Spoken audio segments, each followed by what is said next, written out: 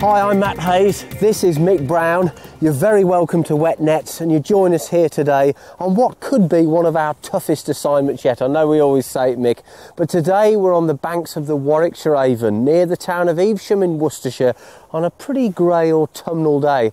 And our target is to try and catch one of the most elusive predatory species that you can find in fresh water, the Zander. Now, to aid us in our quest, we've got a boat and some pretty modern technology, which you'll be finding out more about later. But first of all, Mick, the Zander, I mean, what do we know about it in the Avon? Well, for a start, Matt, it's not native in this area. These are illegal stock fish. And they've been in this water for, believe it or not, over 20 years, yet there's very little known about the whereabouts and the habits of them.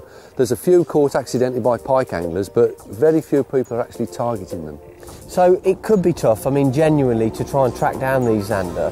We know they're here. You've seen the water, Mick. How do you rate the conditions? Well, I mean, conditions at the moment, I would say they're spot on, Matt. You know, a bit of colour, a little bit of extra flow. Zander love to feed in that sort of condition, but it's a bit of a knife edge, you know, there's a bit of a black sky, a bit more rain could put the whole river out, so it could go one way or the other. A couple of old boys, look. Enjoying the fishing. That'll be us in a couple of years, mate. Well, mate, I wouldn't mind a caravan down here. Definitely be me anyway. I'll certainly be sitting by some river or other.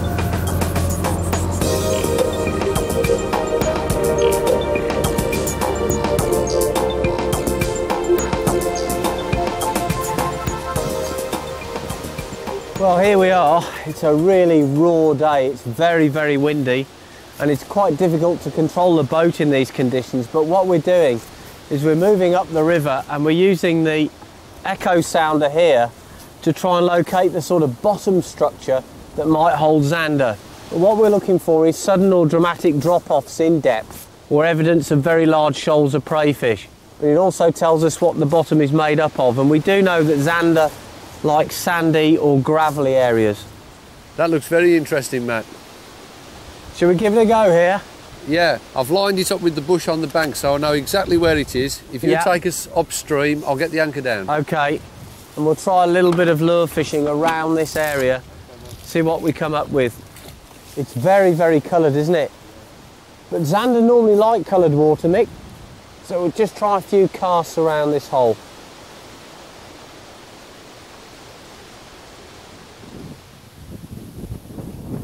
Oh, I'm in, Mick. Oh, my word. It's tiny. Zander, is it? No, it's a tiny little pike.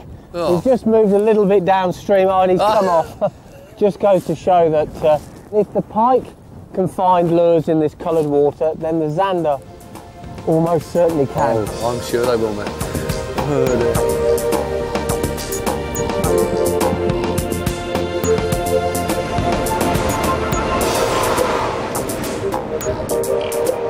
If you're going to fish for Zander, then you want a freshwater deadbait. In this case, I've got a small rudd.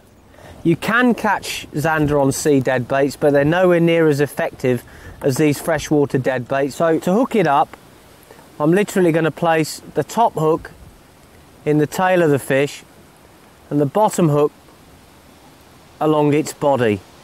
The setup itself is pretty simple, actually. We're using a float fishing method because we're fishing from the boat. And the float I've got is quite a traditional pattern. It's called a ball bob, and basically the line runs through the centre of the float. Above the float I've got a couple of beads, and above that a stop knot to control the depth. And then below the float another bead, and then a wire trace with 2 size 8 trebles on it. Now, pinched onto the top of the wire trace I've got the equivalent of 5 SSG shots. Just enough shot to hold bottom in this flow. Basically we're trying to lay the bait hard on the bottom because that's most often where the Zander feed. Now, to make that more attractive, I'm actually going to puncture the bait with this knife to let some of the body juices out, because that is what will attract the Zander in this fresh water. So just puncturing the bait like that allows the natural aroma of the body juices to come out, and there's the finished presentation. Fairly simple, very straightforward and very effective.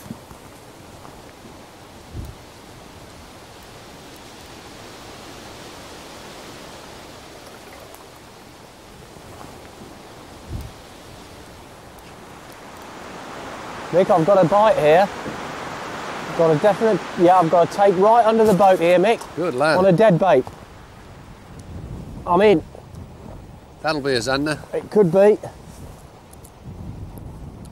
Very coloured water. I can't see the fish yet, mate, but I'm into something fairly heavy.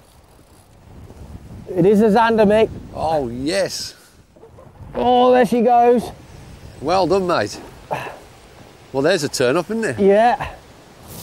Well, I just had a little feeling about this spot. We've anchored up here, actually, to get out of the wind. Will you need the landing net, mate? No, I'm all right, hang on. He's just staying deep, mate. You sure? Yeah. All right, mate. Fighting like a typical Zander, Mick, just hugging the bottom. Oh, that's fantastic, Mick. I bet you're feeling really pleased with yourself, aren't you? I'm very, very pleased with myself. A Warwickshire Avon Zander, look at that. Oh, you jammy devil.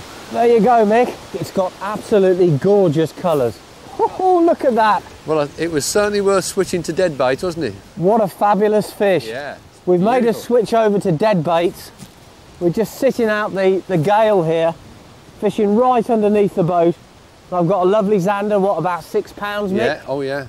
Beautiful fish. Now, the interesting thing about Zander is this double dorsal fin.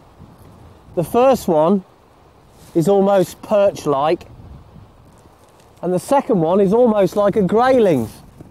You can see it's got a set of pectoral fins there, and then I guess these would be ventral fins pushed right forward, Mick, would they? Or do you think they're just a second set of pecs? No, just a second set of pecs, those are. Large eyes, and it's blowing an absolute gale here. But me and Brownie, we don't care because we've caught a Zander. Well, Mick, if you want to do the honours there, it gives everyone a good look down the Zander's throat. You can see the fang-like teeth at the front. Well, the back one isn't even in, Matt, and the front one is only just nicked. Well, they're barbless hooks. And that's come out a treat. That's come out a treat. You can see that you've got 2 fang-like teeth at the top of the jaw and 2 at the bottom, almost like Dracula's fangs, and then a series of serrated teeth along the lower edge of the bottom jaw, which is the gripping teeth. Brilliant start. Hey. We've got one. Let's slip it straight back. Well, a Zander, unlike the pike, is perfectly at home in this coloured water. It uses its senses to locate its prey, and it is a very effective coloured water feeder. And I'm glad about that. On a day like today, that's the result, let me tell you.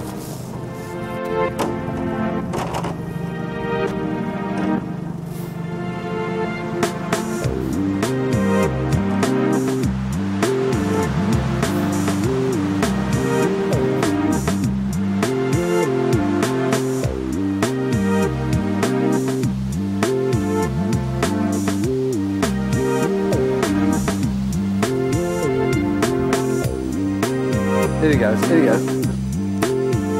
Yeah, Matt.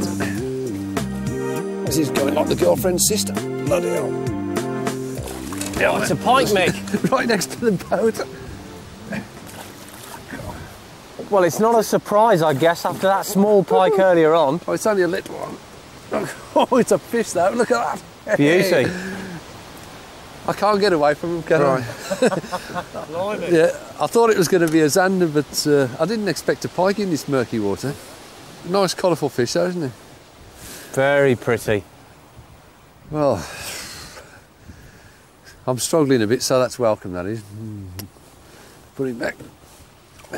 Doing better than I expected on a day like this. We're doing very well, mate. considering the water's so coloured. Ugh. Wish I hadn't have kissed that pike now. It's worse than kissing my missus. She'd kill me for that.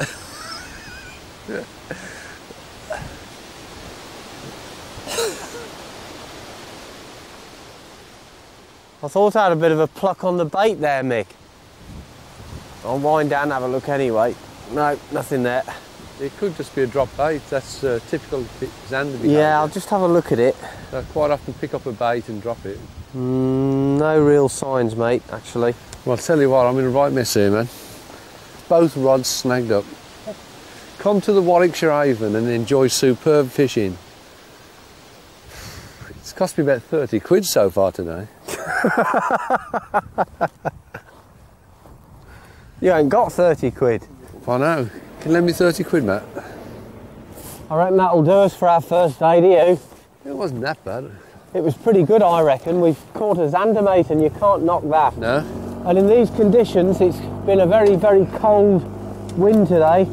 Quite difficult fishing, really, altogether. Oh, well, another day.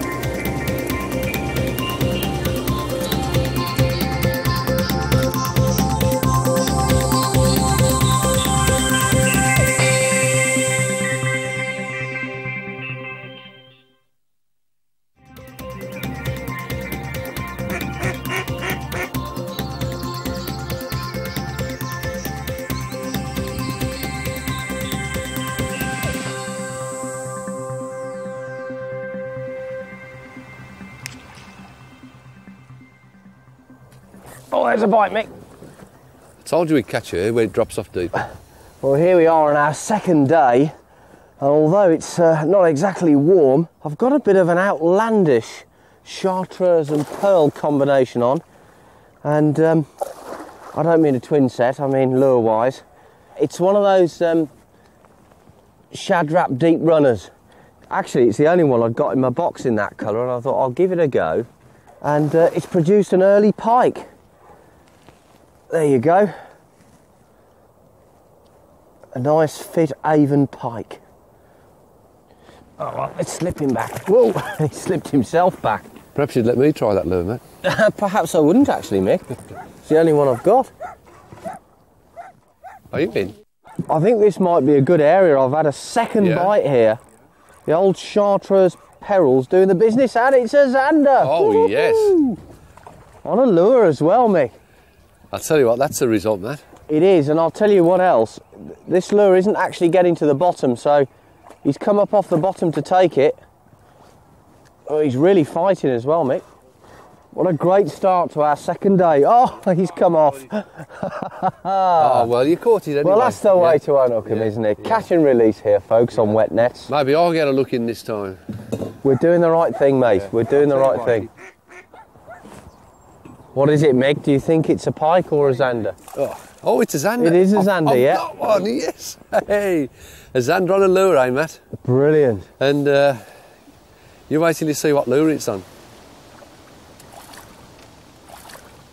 This is always the worst moment, Mick, isn't it? When they're in on just one hook point. Oh, I've got a good grip. Well done, mate. Well, I'll tell you something about this lure. This is goes by the unlikely name of a junior thunderstick.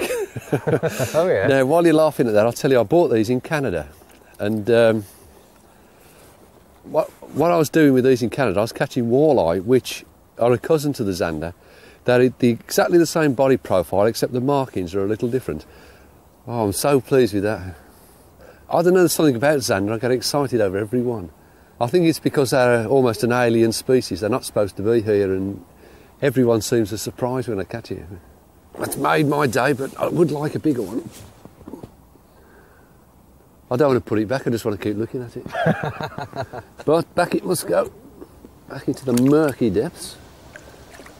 And it is murky down there, isn't it, Matt? You mentioned at the start of the programme that you've been aware of the Zander in the Avon for a number of years. Why do you think they're here?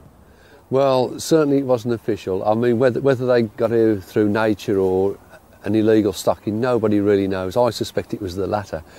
They started to appear in the 80s, and that was a time when people were definitely moving Zander around the country. And the Midland rivers and canals received a lot of illegal Zander. Right. I'm sure people watching this programme, particularly club-style anglers, have got a lot of fears about Zander being in the water because the perception is they're pack hunters, they go out, they kill loads of roach. What's your experience? Well, I mean, first of all, it's wrong to blame the Zander because it's not their fault. They didn't ask to be put into the river, so we've got to be careful we don't get carried away. You know, they're innocent in all this. When they were introduced in the fens in the early days, in the 60s, they did cause problems because it was an experiment that got out of control. But in 20, 25 years, things have started to settle down, and now the Zander, it's pushed some of the pike out, and the numbers of predators and preyers reached a bit of a balance. And that's probably what will happen here, you know, providing everything else is equal as well. Well, I mean, certainly my experience is that wherever I've found zander in the past, there's always been healthy stocks of prey fish. Well, that's it. I mean, where you're getting plenty of predators, whether they be zander, eels, pike, whatever, there's got to be plenty of prey fish for them to eat. You know, they can't live on fresh air, can they?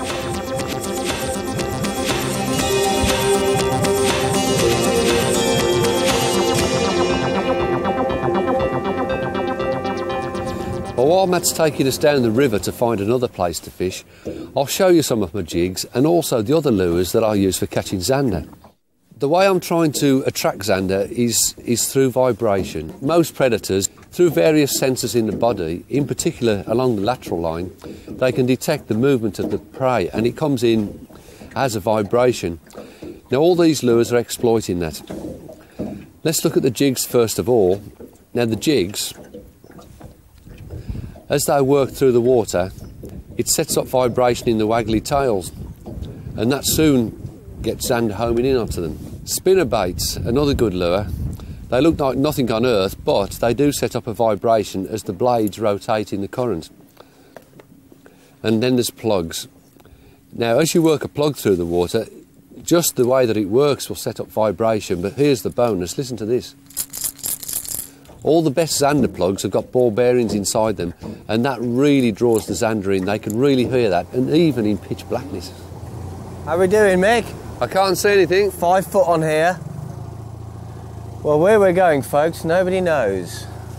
We're just making our way up a little backwater, and I'm really trying to concentrate on the fish finder to make sure that we're not running over shallow water, but we're doing okay. And we're not even sure what we're going to find at the other end, actually, but it could be very interesting. We've got to have 10 minutes here, Matt. Definitely. Wow, look at that. Whew, spectacular, isn't it? Weir pools really are fantastic places, aren't they? The mysterious pool, the rush of white water over the sill, and then who knows what lurks underneath the turbulent current. Lots of weir pools are very, very snaggy with various pieces of debris and trees and stuff that gets washed in by the floods, and they're brilliant havens for predators. The confusing currents, which makes it easy for them to sneak up on prey fish, the dappled light in the water, the amount of structure down there, it's all a perfect predator scenario. I'm in, Mick, on the plug. Could be another one of those little pike, I think. Yeah, it is. Look at him go. Well, I don't know whether it's the oxygenated water in here, Mick, but these fish are going crazy.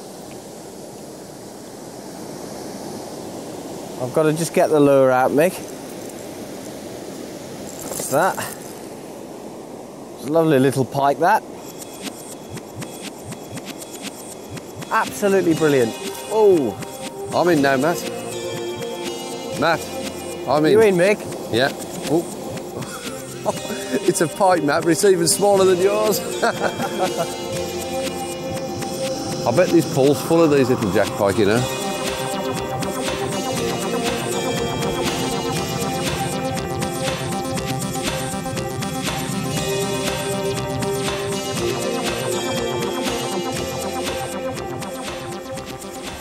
This is magic, isn't it? Yeah, fabulous.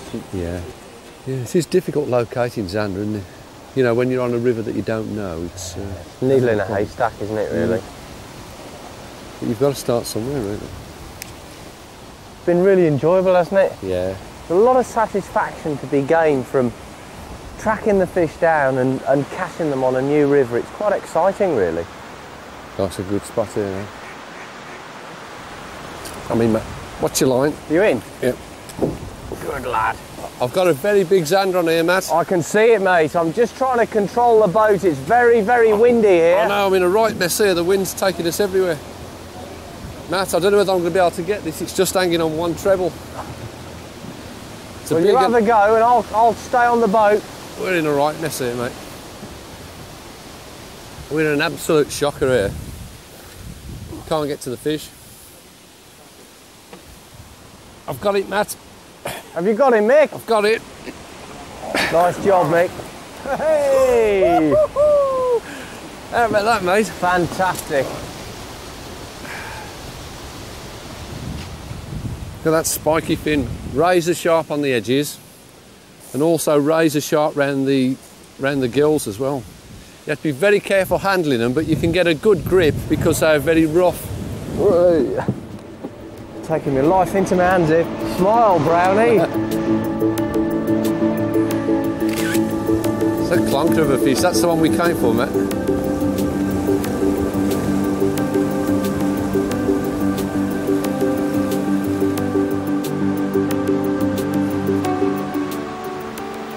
That's something going off downstream, Matt. I'm going to hit it. I don't know whether the current's just caught it or what. Just feel down for it. Is it there? Yeah, it's a Zander. Good lad. Oh, yes. Let me get my rod out your way, Mick. All right. No, it's too powerful for a Zander. It's a pike. Are you sure? Zander. Yeah, I bet It may be a Zander, mate. It's fighting like one. Yeah, it is. Oh my God, it's a big Zander. Might be a landing net job, that, mate. No, it's not. No, it's not as big as I thought. It's not as big as the one you caught on the lure, mate. No. There you are, Mick. Oh, yes. Nice Zander. Yeah. How about that then? Lovely fish. If you can hold it tight. I've got it. Let me get under this gill for you. Okay. Have you got a good grip? Yeah, I've got a very good grip. Really good grip. Okay. Really good grip. Look at that, that's a chunky Super job on a dead bait as well. Yeah. Look at that. Well, we're having a fantastic time here because we're actually catching predators by all means on lures and of course and on baits, and this one took another float fish dead bait. Fantastic. Well, unfortunately, that brings us to the end of our Zander fishing adventure on the River Avon. We've caught our Zander, of course. I think it's been a great success, actually. It has, yeah. We've come down here to this river, which there's not a lot known about it in the Zander population. We've caught them on lures and we've caught them on bait, and I think that is a spot of good fishing. We've had a tremendous time, and we'll see you again next time when hopefully our nets will be wet once again. We'll see you then.